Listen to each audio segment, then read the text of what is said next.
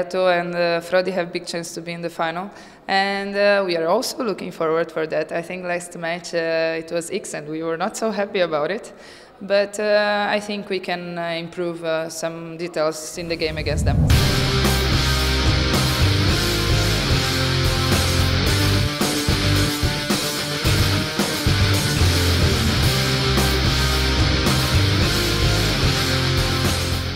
I think maybe in the rotation of players they have right now some advantage, so in the physical way maybe they are better, but I know my players, I know what we can do against them, and I think also we are ready to play against them.